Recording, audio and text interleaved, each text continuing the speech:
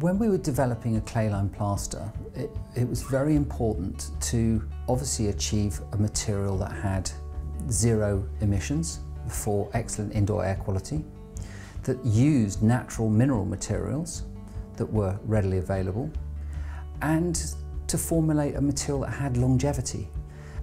The use of hydraulic lime in the formulation acts as a binder. It actually has a chemical binding process. I have 4 samples. I have clay plaster with a sealer, Clime, and Clime with our soap sealer. And I'm going to do a water spot test on these 4 surfaces.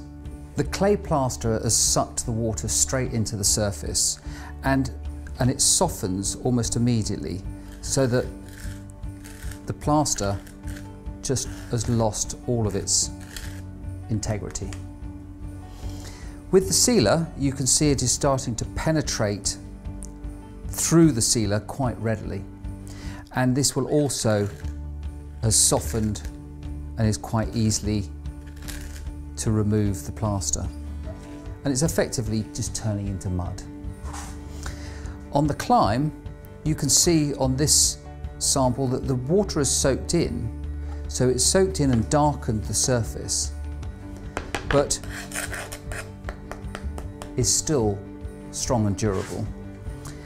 And with the addition of the soap sealer, you can see that the water has hardly penetrated the surface at all.